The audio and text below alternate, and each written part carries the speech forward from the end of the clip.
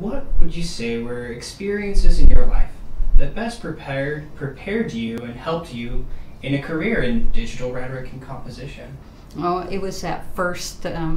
effort to type my dissertation into a mainframe computer. That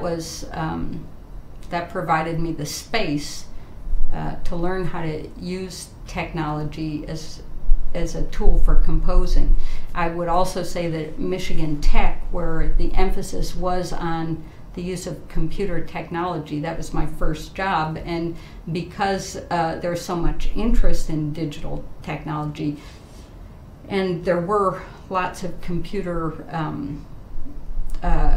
there were lots of machines, there were lots of networks, there were lots of different ways of using computers at Michigan Tech. I was able to play a great deal in those digital environments because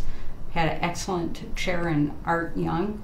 and he gave me the space to experiment and play and investigate, and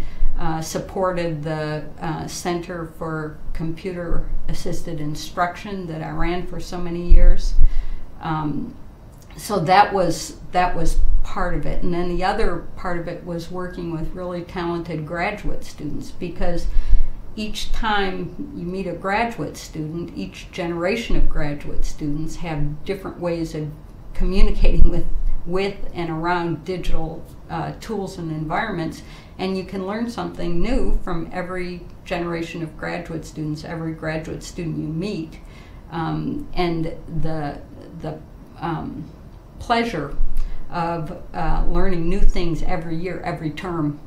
with every student is really a joy for me.